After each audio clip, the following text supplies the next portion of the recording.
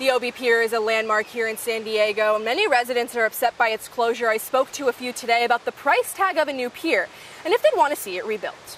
We haven't been able to walk on it in a long time. The OB Pier sits locked up and unusable after the city decided to close it last year. In the coming months, the city wants to begin demolishing, repairing, or potentially building a new pier. The city is looking at an estimated price tag of up to $190 million. Funding for the project will come from taxpayers, state and federal grants, and possibly a public-private partnership. I took to the streets of Ocean Beach to see what residents had to say. It's always been a really big part of living here, being out on fishing it, just walking on the pier, surfing near it. Craig Stevens has been living in OB since 1974 and says the pier has been a staple in his time here. It's sad. I mean, I'd really like to see it rebuilt. You know, I know it's going to be super expensive, but it's a landmark for Ocean Beach and for San Diego. I think it's worth it.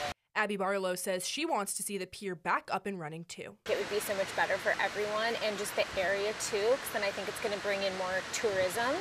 So then I think it's just going to create more jobs here in OB. It's just maybe going to elevate it a little bit more also.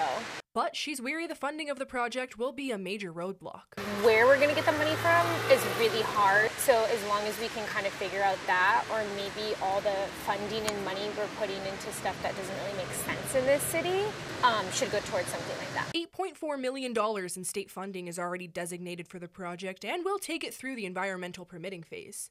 A city spokesperson tells CBS 8, quote, "We are actively pursuing all available funding sources for this capital improvement program project, as well as the long-term maintenance of the facility." The timeline of the project is still in the works. It won't be set in stone until the environment permitting process and funding acquisition process is complete, but OB residents are looking forward to the day rebuilding starts. San Diego's the best, and the more we can make it better, the better for us. In Ocean Beach, Isabella Roberts, CBS 8.